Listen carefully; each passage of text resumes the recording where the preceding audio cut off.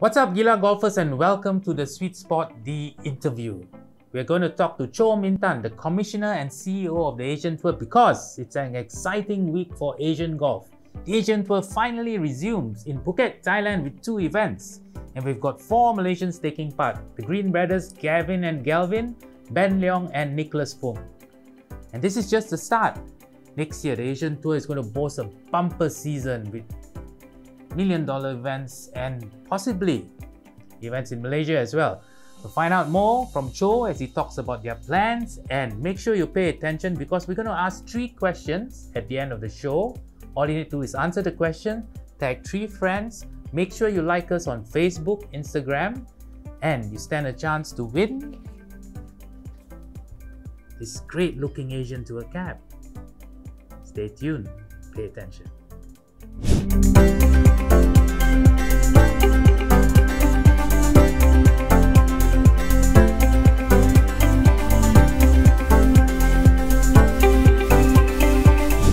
I want to say it's more relief, more than anything. The last time I spoke to you, Jonathan, was probably, I would say, over a year ago. And back then we were hopeful of restarting the tour at the end of 2020. So it's been a long time coming for our professionals and everyone around the Asian Tour, broadcasters, fans, other stakeholders. So everyone's really looking forward to the restart. That's probably an understatement.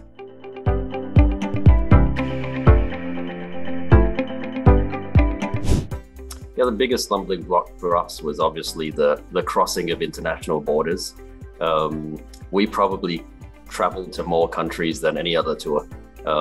Maybe the European tour comes close, but I mean, we often visit 16, 17, 18 different countries, and a lot of our staff, players, people involved in tournaments come from 25 plus countries as well. So as you can imagine, it's been very difficult to get quarantine exemptions. It's been not for lack of trying, and we understand that each country in Asia is probably a little bit more conservative than the West.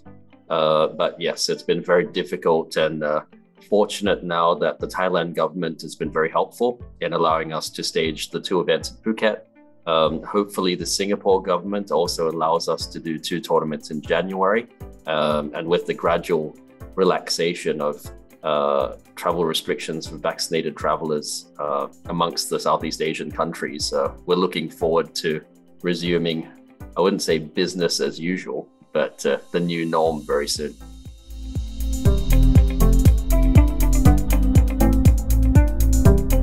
Obviously, they've been frustrated, and I've been explaining why we haven't been able to restart, probably sounding like a broken record to them. But they're very happy that we can start playing again.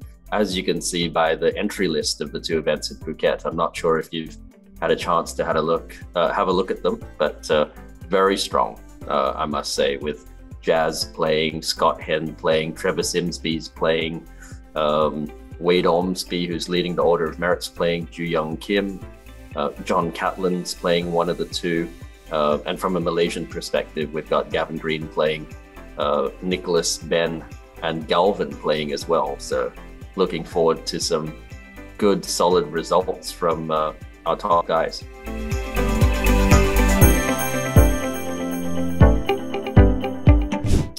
We've been working with the promoter, Golf Saudi, on the field. Obviously, the Asian Tour will reward the top 30 players from the Order of Merit. Just to be clear, we're doing a combined Order of Merit with the 2020 season and 21 season. So we're combining the results from the first 4 events in 20 with the 4 events that we hope to stage in the next 2 months. Top 30 from that Order of Merit, which is 8 events. I know it's highly modified and highly irregular, but you know, circumstances are as such. Top 30 will go into the Saudi International. The bulk of the field will be made up by players in the top 200 in the official World Golf ranking. There'll be exemptions for top players from several tours like the Japan Tour, Korean Tour, Australasian Tour, as well as elite amateurs as well. So we're hoping that the tournament's going to be very strong from an international perspective and the world ranking points up there as well.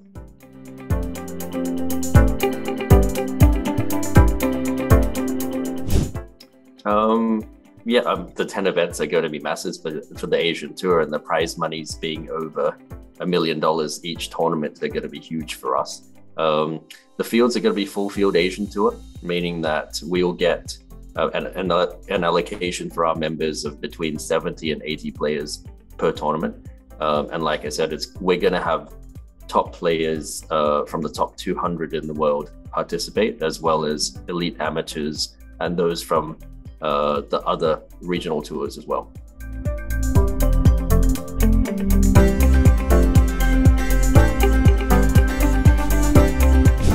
I mean, we're comfortable with the PIF involvement. I mean, you would have seen that they're involved in the Newcastle United Football Club takeover. They're involved in a lot of investments on a business level, having stakes in Uber, Citibank, Facebook. They support F1 with the Aramco sponsorship. They're doing a lot of stuff in ladies golf, as you would have seen. The European Tour obviously worked with the Saudi International for the last 3 years. So we're very comfortable with the investment, and we're putting it to the greater good. I mean, we're very fortunate that they're interested in the game of golf, and we really do need this injection in this great game of ours. So very happy that they've chosen the Asian Tour, very happy that they've chosen golf as a platform that they wish to invest in.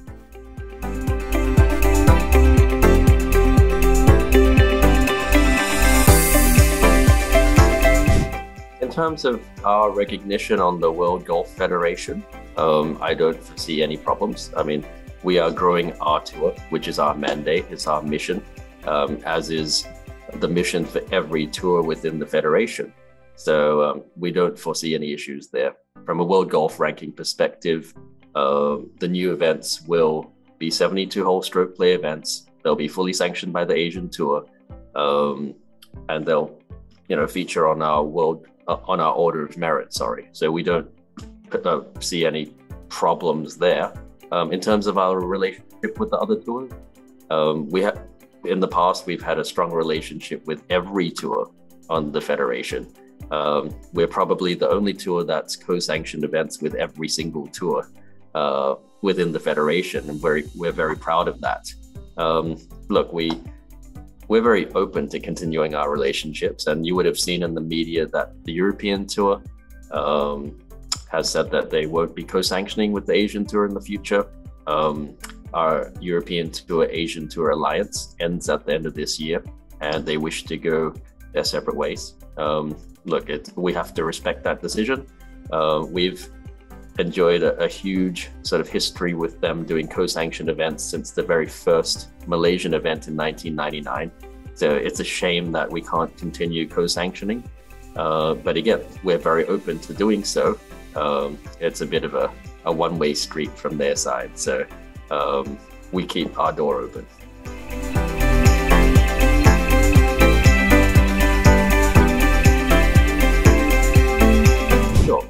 The European Tour and the PGA Tour have a release policy where players have to ask for a release if they want to play anywhere outside of that tour on any given week. So we respect that policy. However, a lot of the players are dual members of the Asian Tour as well, and the Asian national players are recognized, or the Asian Tour is recognized as their home tour. So we believe that they won't have any issues with releases. And pertaining to the two Phuket events, I believe that all the dual members, regardless of their nationality, have been granted releases. So we'll see what happens in 2022. Hopefully we'll continue to see the top players competing in our events without restriction. It's really not our intention to stop players from playing around the world. I think we've got a lot of players who are dual members of the European Tour, the Japan Tour, and other tours around the world. So I don't think we would be restrictive. If there's a playing opportunity for them and they need to go and play these tournaments to further their careers, we wouldn't try and restrict their movement, no.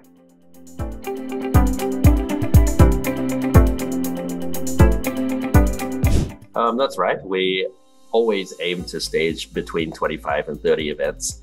I mean, you've been around the tour long enough, Jonathan, to see the ups and downs of the tour, and we always get around 25 events together, but it is pretty stressful. It is a bit of a challenge doing that on some years.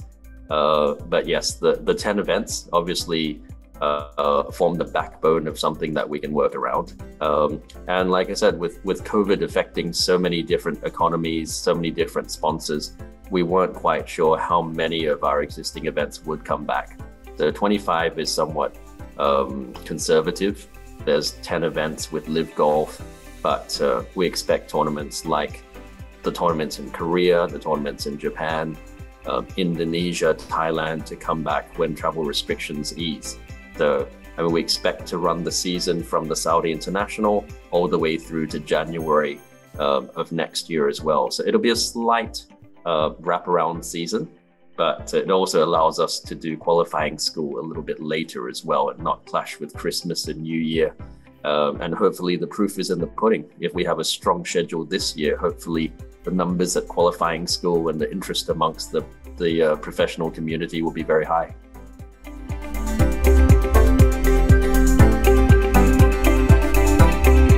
And Malaysia is always very, very much one of our I would say one of the best destinations for the Asian tour. I mean, we've enjoyed a great history of doing a lot of stuff in Malaysia.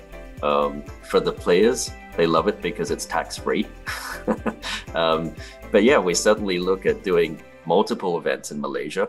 Hopefully the border restrictions will be reduced soon and our guys can travel in and out. So I guess once they're vaccinated, and we look forward to doing multiple events. I think the aim for the Asian tour is to do between 9 and 10 events in the first half and really stack the second half of the season, which has usually been the case anyways. So Malaysia is very much part of the program for us.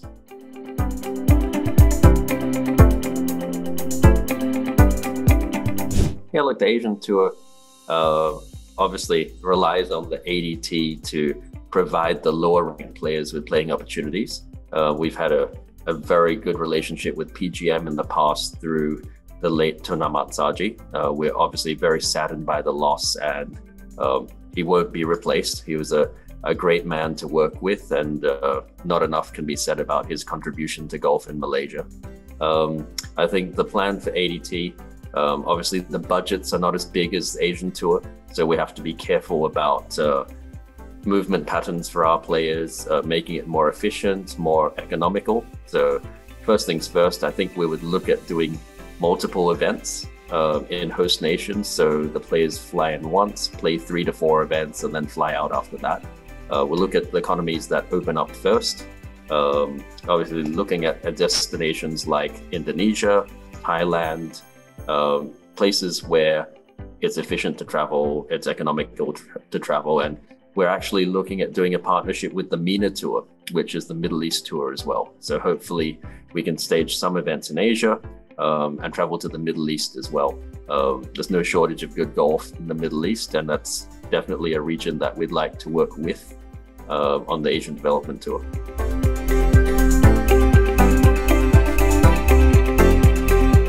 Yeah, absolutely. I mean, we hope to continue all the co-sanctions that we have with the Korean Tour, the Japan Tour, Australasian Tour. We currently only do the New Zealand Open, but there's obviously scope for us to do more work with the Australasian Tour, especially with Greg Norman's involvement. There's always going to be some patriotism from Greg's side, and we'd love to travel down to Australia and do more tournaments down there. And there are also other regions like that we'd like to explore. The Middle East region, like I just mentioned, and further west as well if the opportunities arise. You would have seen by the other tours, namely the PGA Tour and the European Tour, where they're expanding outside of their home territory as well. So it looks like the way forward. I mean, the name Asian Tour is often misinterpreted as a tour in Asia for Asians, which is not entirely correct. We're open to all nationalities. Anyone can come to qualifying school. We're made up of 30 different nationalities, like I said. and we visit lots of places, not just restricted to Asia. So looking forward to expanding.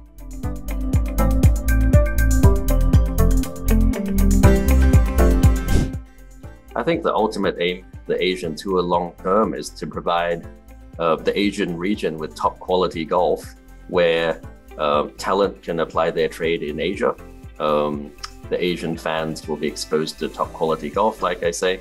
And in the past, the Asian Tour was seen as a stepping stone tour. So if anyone sort of performed well in Asia, after 1 or 2 years, they'd be off to Europe, off to the PGA Tour, and we'd be left without our biggest names. Now, I think for us in the region, we'd like to see the players stay and play in Asia and compete at the highest level. Live television across the board. That's one very, very important thing that the new partnership with Live Golf Investments brings us. Live events on TV. That's the only way we're going to build heroes and a profile for the Asian Tour. And hopefully that'll inspire the younger generation to take up golf seriously, and they see the Asian Tour as a viable career for them.